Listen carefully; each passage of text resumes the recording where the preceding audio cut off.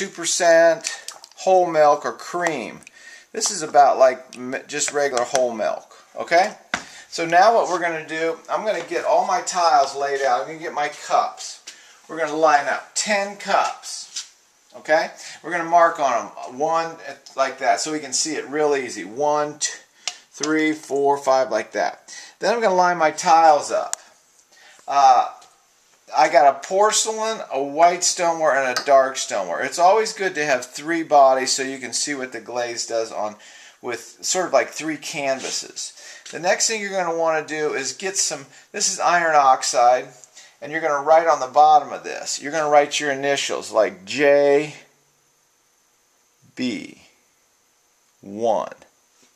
Okay? So I did that on these. I wrote on all the bottoms. 1. Then here I wrote 2, like that.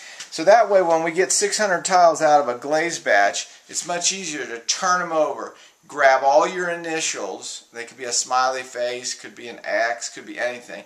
Then you line those up and it's real easy to sort them. Otherwise the numbering can become confusing.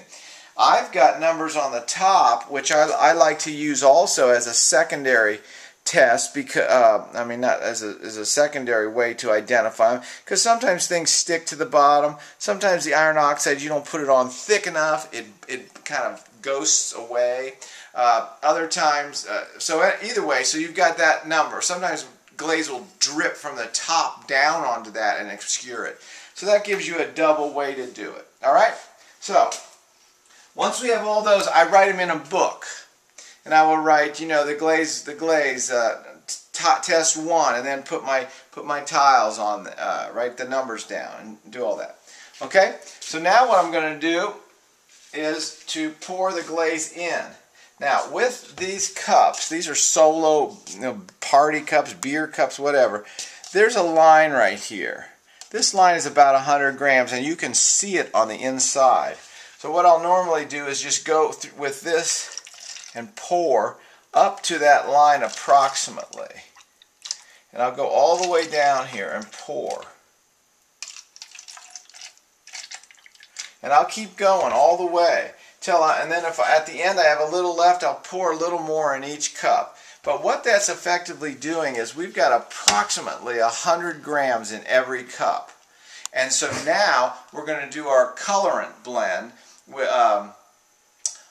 So we'll do what our colorants will say is 1% of red iron oxide that I need to put in this cup. 1% of 100 is 1 gram.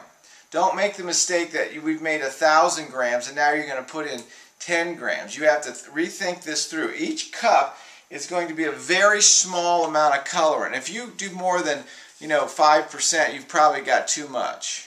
Okay? So 5 grams meaning.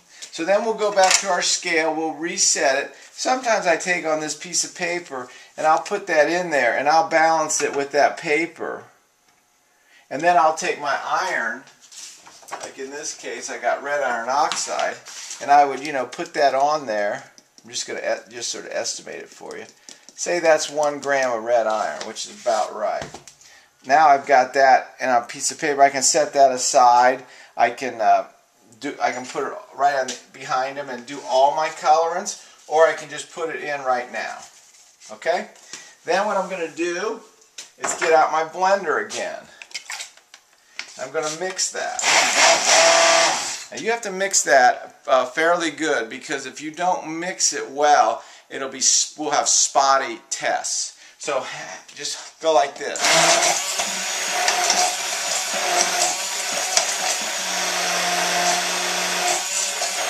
See how I'm moving it up and down.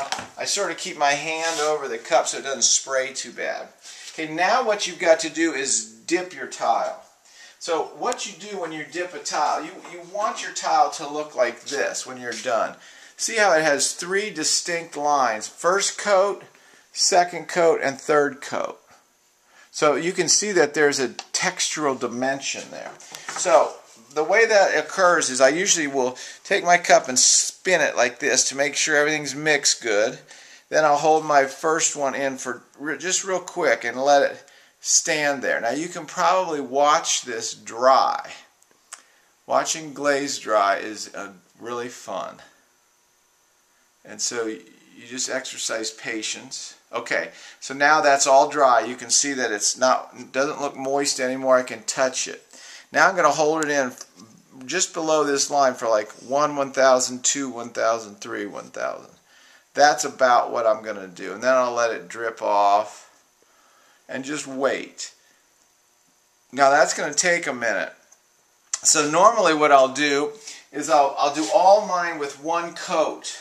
I'll just go down the line, do one coat, do 2 coats, and then come back for the 3 coats. So you're not standing there waiting for each coat to dry.